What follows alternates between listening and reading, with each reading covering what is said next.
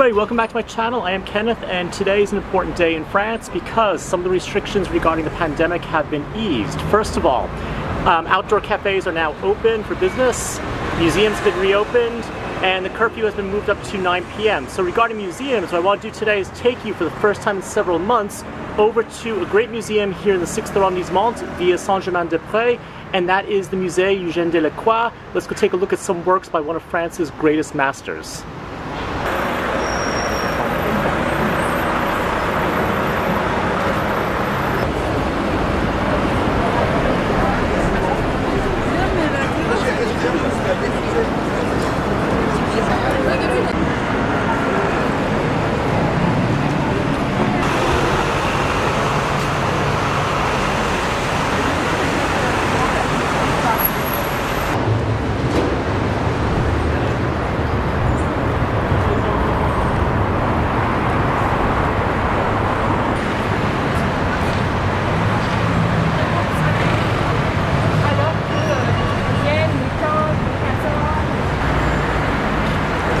Alright everybody, so it's a pretty typical spring day in Paris in that the sun has been shining for about 5 minutes and then the clouds come out, you don't know if it's going to rain or not, but anyway, I've got an umbrella with me and I'm only about 3 or 4 minutes away from the museum itself, so let's keep walking around Saint-Germain-des-Prés.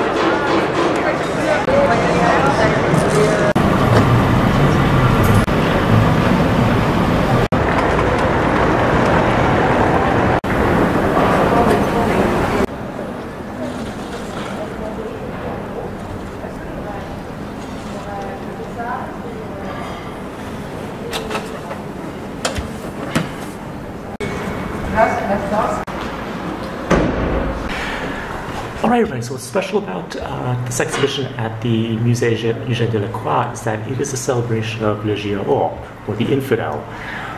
Originally this is a work of poetry created by the English poet Lord Byron in celebration of one of the heroes of the Greek struggle for independence from Ottoman rule. And apparently Delacroix was so inspired by the poetic works of Lord Byron that he decided to pay visual homage to this great man in the series of paintings that we're going to see today. So we're going to focus on some of the representations of Le Giaour, and also we're going to take a look at some of the other works of Delacroix as well as those of his contemporaries, both in celebration of Le Giaour and on other themes as well.